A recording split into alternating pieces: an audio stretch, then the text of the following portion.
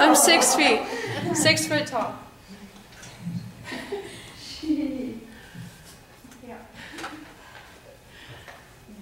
I wanted to show you guys something. We've got so many good things in store. Man,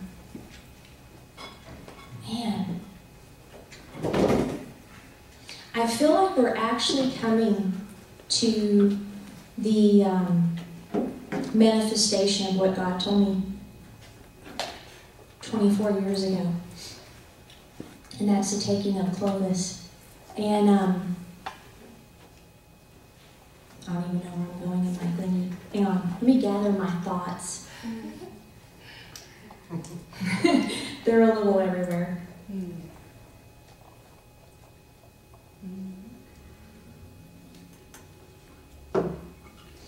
Has anybody experienced any spiritual warfare last week? Right. You did too? It was intense. Like, I have felt overwhelmed. And I normally do not feel overwhelmed. So I just wanted to let you know, if you've been feeling that, I think we pretty much all have at some degree. If not, congratulations. But you know, what that shows me is, you know, the enemy comes in cycles. And so we're about to, you know, enter into a new place. And whenever he does that, to me, it's like he's overplaying his hand. And so it lets me know that we're close. Can someone pass these out? I think they're 3 pages long. Here we go. And this was a prophetic word. Have any of you guys heard of Doug Addison? Okay. He was healed of Huntington's disease and a lot of other things. Anyway, he's actually a Christian comedian too, which is really funny. But normally I don't read his monthly prophetic words, not because I don't want to. I just don't have, you know, a lot of time. There's so much I'm reading. But this one really caught my attention, and he said, "Time to recover it all." And when I read it, I was like, man, you guys need this. Yes. But one of the things that really spoke to me is, can you guys think back to the year 2008? Okay, so picture it in your mind. Yes. 2008 was a disastrous, horrible year. Mm-hmm. Mm-hmm. You know what I'm saying? Oh, yeah. Now, if you didn't have that, again, congratulations. But for those of us that had the worst year in 2008, there was a lot of loss that me and Mike experienced in 2008. Financially, his business halved. There were just a lot of different things. Well, he says that on Sunday, October 19th, he awoke at 5:20 with an angel in his house, and God spoke to him saying that he is currently reconciling the books in heaven from 2008 and also the past 7 years, and there are adjustments and repayments due to people because the enemy overplayed his hand. And so that really stuck out to me. And so then he just has like several dreams and things. So I just printed this for you guys. I plan on marking mine up and, you know, praying it over the next month, maybe even the next year, because I feel it's a very strategic word.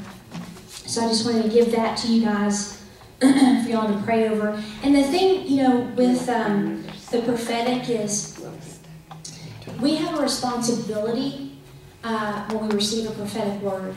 A lot of people are like, well, if we get a prophetic word, then that must mean God's going to do it.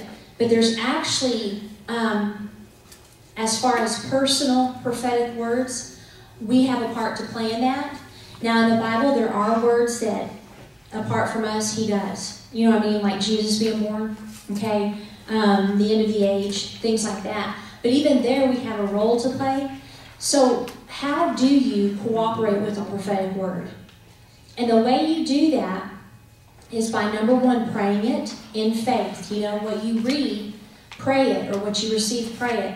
Number two, get some scriptures that support it, if there's not any in the Word, and decree those. The Bible says, decree a thing and it will be yours. And and then just being led of the Spirit and just allowing Him to lead you. Like, let me just give you an example. That way I can kind of just play it out for you. In, we started the furnace 2012. So in 2012, me and several ladies sat down out here in Java Loft. And one was Yolanda Villa and Christy Masterson.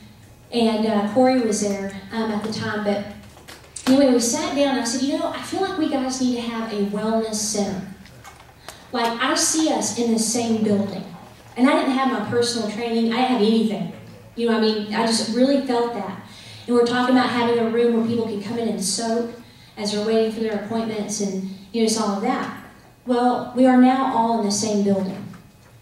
Every one of us. And when Yolanda, she goes in there and she's standing in the lobby a few weeks ago, and all of a sudden she stops and she said, "You told us this would happen. Here we are." And I said, "Yes, ma'am." And so now it's just allowing, the Holy Ghost to guide us on the next steps. But that's what I'm talking about, is like, when I saw that a room was available to rent, I'm like, that's my room. And then I was told, no, it's not. And then I was like, yes, it is. And I'm in the room. And then when the other room came up, we took that one. And so all of that is a design of what he's doing. So anyway, just make sure that you recognize opportunities. It's like your spirit will jump. Have you noticed that? Like when God's doing something, he's highlighting it, your spirit's like, yes.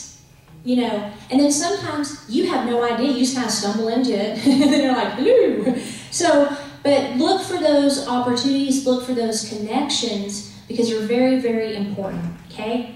Can we get one more light on? I think that last, on this side. This light on this one? Yeah. Got it. Is anybody cold? Does that come up and down? I'm starting to get a little bit, my armpits are starting to dry out, and it's making me cold. I told Ramona one Friday, I was, hugging her like this. I don't know what it is, but at the furnace, every time it's time to go, my armpits smell. So I'm like all afraid, hug people. Have a good night. And I swear I put the deodorant on, so I don't know what's going on. I've missed Romans, so we're going to go back into Romans, but let me give you a testimony for the treasure hunt. I loved the kids. That was my favorite part. By the way, Mary Alice, you guys weren't here. Nancy, who was supposed to be this Friday, to minister and do treasure hunts, called me last Friday and said, "I'm here." Right, that's what I did. And so we kind of had to, rearrange things. But it was so neat because Luis and Francisco, I almost said Francisco, and I was like, no, that's not right. Francisco. So how old are they? 8 and 9. 8 and 9, okay? So we're all sitting at the restaurant, and how many were there? Like 8? We're like, they put us in the corner booth. So we're all eating like that. And anyway, and then Roger from Amarillo, he came down because we were supposed to practice, for live worship there. Well, we had a treasure hunt, Steve. And so he decided to come down and do it with us. And so the kids were there. And so anyway, we start getting our clues. And I was getting a little anxious. I mean, I don't know about anybody else, but it's like we had a book, And I'm thinking, this is going to take 4 hours. Oh, man. And the kids were getting clue after clue after clue. And so I'm like, man, this is cool. So then when it was time to break up into groups, Ramona was asking, okay, who do you want to go with? And I was hoping we got at least one of the kids on me and Roger's team. And Louise said, I want to go with her. Yes. And so we all take off, and he's all quiet, So how's it going? Good. All right, well, let's go find our clues. So we found our clues, and he's just watching, and so I didn't know what was going on the inside of him, like if he was thinking, this is the dumbest thing I've ever seen in my life, or if he was really getting into it. So anyway, he's just following us around, and, I tell him, I'm so glad you're with us, and just different things. Anyway, so we get done, and we're all like in a semicircle, and everybody's sharing. And what was amazing is every one of their clues was found. Yeah. And so when they'd say, got this clue, Francisco, right? Okay, he'd go, that was my clue. I mean, it was like they saw, that they heard from God. So then, Luis, he sat next to me, he goes, can I share what we did? Sure, And he methodically and systematically went through the entire thing. And I'm like, I couldn't have done it better than myself. And then one part, it was so funny. It was an awkward moment because we went to Walmart because we weren't really finding many clues. And so I'm like, I know where some are. I always just go to Walmart. That's like, if I cannot find anybody, I'm off there. Well, one was like a navy shirt and a redhead lady, long hair, short and petite, and then a Hispanic lady with shoulder-length hair, blah, blah.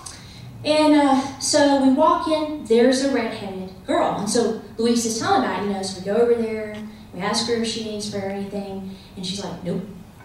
And it was kind of embarrassing. That's what he said, and awkward. And but then it was our clue to the lady we're supposed to minister to.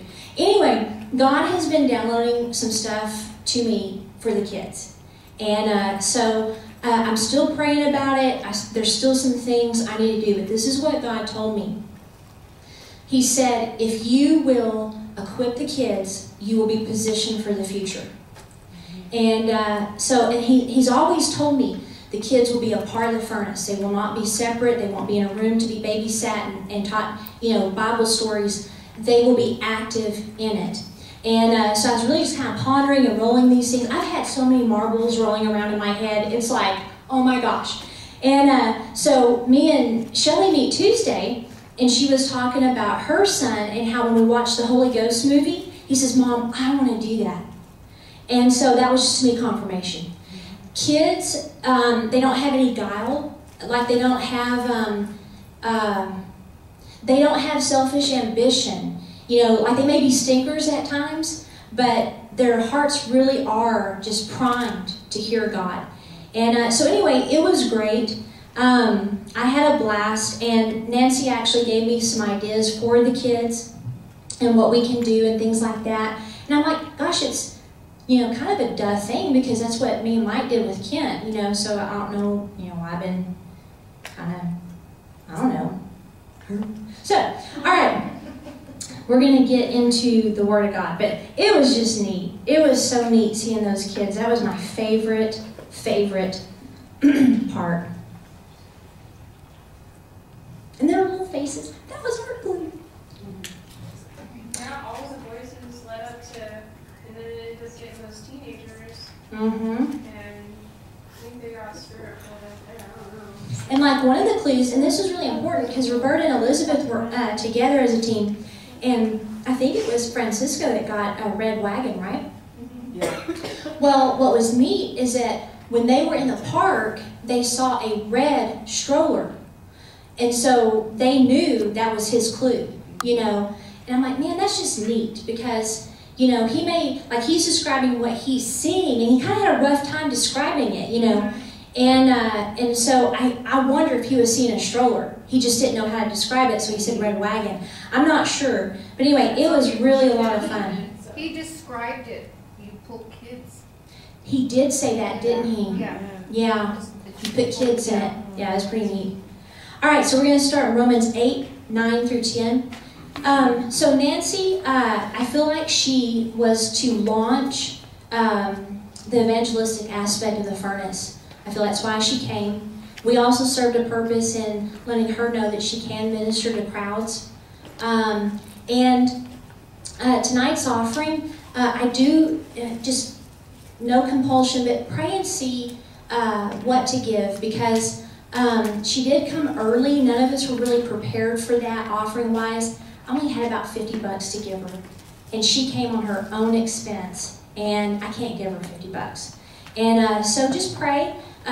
Toward the end, we'll do the offering and just see what God tells you, but don't give out of compulsion and obligation. But I definitely want to bless her.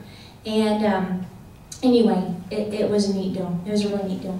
All right, so Romans 8, 9 through 10. Oh, and one more funny thing. When she got here, Kent had the mattress at his house to our guest bed. And I was like, can you bring the mattress over? And he had guests, so he's like, sorry, I gotta take the mattress. Over to into the house. I said, wash the sheets first. I don't want them, her to sleep on, leaky sheets. It was so funny. I wish I could have seen my face when she called, because I was like, okay. I was trying to figure out what to do. Oh my goodness. Where did you come from? Arizona, Tucson. Yeah, she traveled all the way over, and I've been trying to get her here for months. So anyway, she just came a week early. All right, so Romans 8, 9 through 10. I love this chapter. It's amazing. And so it says, but you are not in the flesh, but in the Spirit, if indeed the Spirit of God dwells in you. Now, if anyone does not have the Spirit of Christ, he is not his. And if Christ is in you, the body is dead because of sin, but the Spirit is life because of righteousness. Now, I wanted to look at the word if in this chapter, because it actually carries two meanings. And I'm going to read another version of it in the Mirror Bible. But the word if can be conditional or conclusion. In other words, if you do your homework, you can have a cookie. Okay, that's conditional. But to the Greek, it can also be you will have a cookie at the end of your homework, which is a conclusion, okay? And so what he's saying is, if Christ's Spirit is at home in you, okay? See, a lot of times people don't understand that the Holy Spirit, the way they knew the Messiah, John the Baptist, the way he would know is the dove would come and remain. In the Old Testament, the Holy Spirit didn't do that. He would come upon men. There were a few he dwelt with, but typically he would come upon people and then he would lift. And so like some of the minor prophets in the Old Testament, they lived their whole life and ministered maybe 5 months out of their entire life, because that's when the Holy Spirit came upon them. That's when they delivered the message, and then they went back to work, whether it's farming or whatever. But now the Spirit is to come and abide and dwell in us. And so that's what he's saying. If you belong to Christ, you have his Spirit. And then he says that the body is dead on account of sin, but the Spirit is alive on account of righteousness. I personally do not believe he's talking about the physical body, because the entire context of the last couple of chapters have been what? Do y'all remember?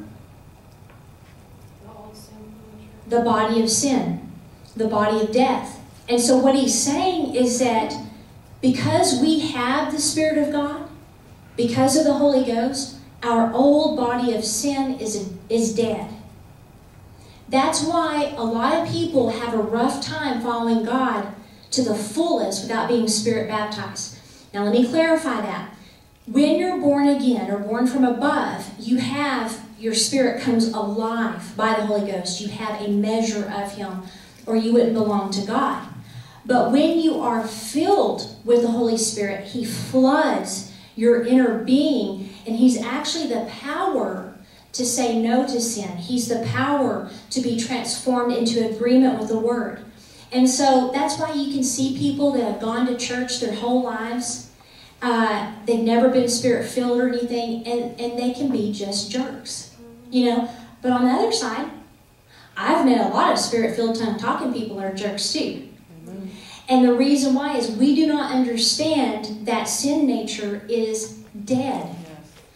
You know what faith is? Simple definition, one word: agreement. That's it. You agree with the Word. Once your heart agrees with the Word, then you enter into a new place according to the promises. Now, I was kind of pondering that. I'm like, well, we can talk all night about how our old sin nature is dead, and yet, sin. Okay? So I was kind of pondering it, and this is how the Lord described it to me. Jesus Christ was sinless, right? He never committed a single sin, yet he had to resist sin every day. So it is not sin to be tempted with it. See, that's where people are like, oh, I must be a bad person because I've been tempted to do this. You know what I mean? Mm-hmm. The tempter's the devil. And so the Bible says that the enemy came and tempted Jesus. The servant's not above the master, right? So if he was tempted, we are dang sure going to be tempted. Bless you. But the reality is that because we have Christ in us, it's exactly the same as Jesus Christ having the Holy Spirit in him, because it's the same Spirit. In fact, his death was required so that he could give up the ghost. Remember that? He had to give up the ghost so that he could send him to us. So now the Holy Spirit lives in us just like he did Jesus. Therefore, as we walk through life, the enemy's going to come tempt us. But we have the power of the Holy Spirit to say no. Now, the way the enemy traps us or entraps us is typically by doubt. He knows where doubt and unbelief is. He can smell it. And so he'll come to you and he'll begin to talk to you and he'll begin to tempt you to get you to not believe God. And we're going to get into that in a little more detail later. But if you've got the Holy Spirit, you can resist sin successfully. And then another way he gets us is by ignorance. A lot of people don't know that they're sinning. You know what I mean? Like if I look back at the movies I used to watch, I didn't think anything about them. If I try to watch one now, I'm like, oh my gosh. Number one, my parents should be fired for even letting me watch that thing. And yes, the Texan came out. I'm sorry. But number two, I can't believe I didn't notice how horrible it was when I was a born-again Christian, but I was a baby. So it's like kids want to stick things in, sockets, right? We as adults, as mature people know, don't do that. Kids don't know. So ignorance is a way. And that's why it's so important for babies to have spiritual parents. It takes a village to raise a child. It takes a church to raise a child too. Amen. It is not the responsibility of the pastor solely to raise up children in the Lord. It's everybody. It's doing life together. And so if you guys think about it, right? We have all come alongside one another. Have y'all noticed that? All of us have come alongside one another. We love one another, and whenever we've been stinkers, we've told each other to stop. Whenever we've needed encouragement, we've encouraged one another. Whenever we needed prayer, we've prayed together. That's how it works. And so, anyway, the fact is that doubt and unbelief, ignorance, will be something that the enemy can use. And here's another thing. Being sin-conscious instead of God-conscious. Whatever you focus on, that's what you become. And so if you're just focusing on what's wrong with you, if you're just focusing on your past, if you're just focusing on a sin in your life, you will remain in that state. But it's when you begin to focus on Him and your gaze turns toward Him through the Word and through prayer, then all of a sudden, you don't even think about sin. I mean, it's like literally, I do not think about sin hardly at all. Really, the only time I think about sin is when I've been a stinker. And then the Lord's like, I didn't like that, and then I'm sorry. But other than that, that's not on my mind. Unfortunately, the church has conditioned people that they're sinners. Even born-again people. And they use like a couple of scriptures that actually don't even mean that. So, here's a truth that you can take home. You are no longer a sinner. That's it. You're just not. It's unnatural and abnormal for you to sin. Now, some of you may be looking at your life thinking, I don't see it yet. Keep believing it. Keep focusing on it. I promise it will begin to take effect in your life. And so, the only way, guys, that the Holy Spirit could dwell in us, just like He did Jesus Christ, is He had to kill that old man. Because light and darkness can't dwell together. Okay? On my homework today, found something really interesting that he said. Let me see if I can remember. It's Dr. Harfouche. Yeah, 1 Corinthians 6:19 and 20. He was talking about how a lot of people will teach that healing's not for today. Or healing's sovereign, or whatever. That He's redeemed us, and one day we'll have a body that's perfect. But on earth, we're going to catch colds and stuff like that. Well, he's talking about how healing is in the atonement. He said that a lot of people have more faith to suffer than they do to be healed. He was talking about how people think it's to give glory to God by enduring sickness when sickness is of the devil. It didn't come in until man fell. And that as sin is to the soul, sickness is to the body. That's what he's talking about. And then he says in 1 Corinthians 6:19, do you not know that your body is the temple of the Holy Ghost who is in you, whom you have from God? You are not your own. You were bought at a price. Therefore, glorify God in your body and in your spirit, which are God's. Now, what he's talking about is saying that Jesus Christ purchased your body as well. Your flesh that the Bible talks about, the fallen nature, is not your body. Okay? A lot of people are like, this old flesh of mine, death dwells in its members, sin dwells in its members. No, my body is the temple of the Holy Ghost. Yours might be a temple of demons. Mine's a temple of the Holy Ghost.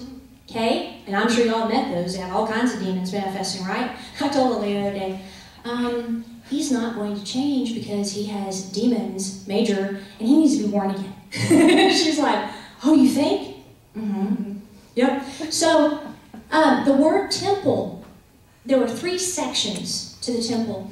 And you had the outer court, and then you had the holy place, and then the most holy place. That word right there is the most holy place. So where the Holy Spirit used to dwell between the cherubim on the ark, and only one man could go in once a year to offer the blood, that same Spirit now dwells in us.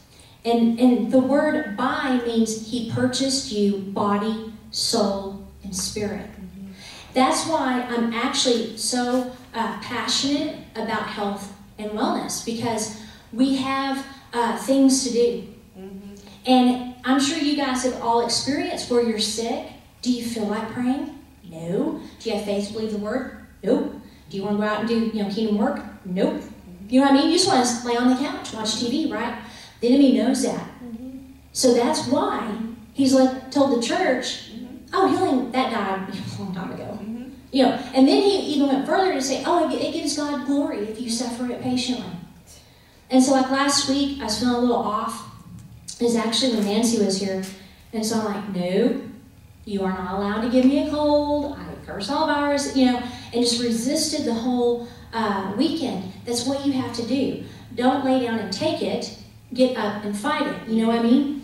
And so he purchased your body on the cross. And then the Mirror translation says, we no longer need to express an inferior expression of life in our physical bodies. Wow. No longer need to express an inferior expression of life in our physical bodies. Where is that? Where is that, Romans? It's the Romans 8, 9, and 10. Jesus said in John 10:10 that he came to give abundant life. The enemy comes to steal, kill, and destroy. And another way, and I want to give you several ways, and you might write them down if you're taking notes. I want to show you how the enemy works. The first way he tries to come in to steal, kill, and destroy is, like we stated before, unbelief.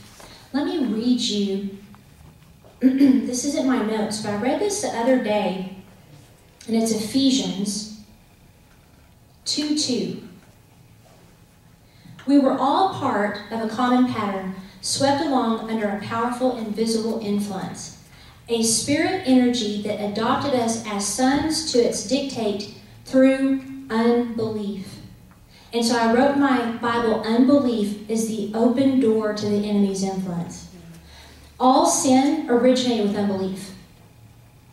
Okay? So anger, gossip, whatever it is, whatever sin, basically, if you search it down, there's a lie you're believing. And so that's why I tell people, wherever you're having a rough time, search it down to the root system. The second way is deception. And the problem with deception is you don't know when you're deceived. And I told someone the other day, I don't remember who it was, but I said, if you know the word truth, you'll recognize lies. We don't recognize lies, we don't recognize counterfeit by studying those things. We recognize truth by studying truth, and then whatever is counterfeit will expose itself. This is very, very important because I have to be honest, a lot of churches are teaching stuff that's not truth, but it appears that it is. And that was one thing that Gigi and Mommy's, one of the first things they told us was in Acts. I think it was chapter 19, and it says that Paul went to the Bereans, and they listened to what he had to say with an open mind, but then they studied it. Amen. And so what happened, I'm sure you guys have heard of the Dark Ages, right? Okay, the reason we went into the Dark Ages is because, and this isn't a bash against the Catholic Church, but what happened